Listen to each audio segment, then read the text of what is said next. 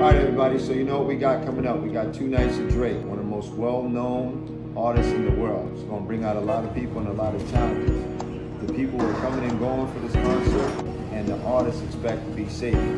So the bottom line is we're going to do what we do best. We're going to keep people safe.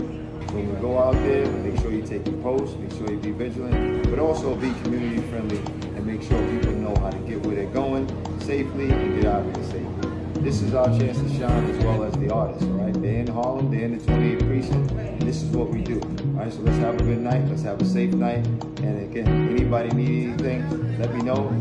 This is why people feel comfortable coming to New York City and doing major events, because they have confidence in you. And let's get ready for the next one.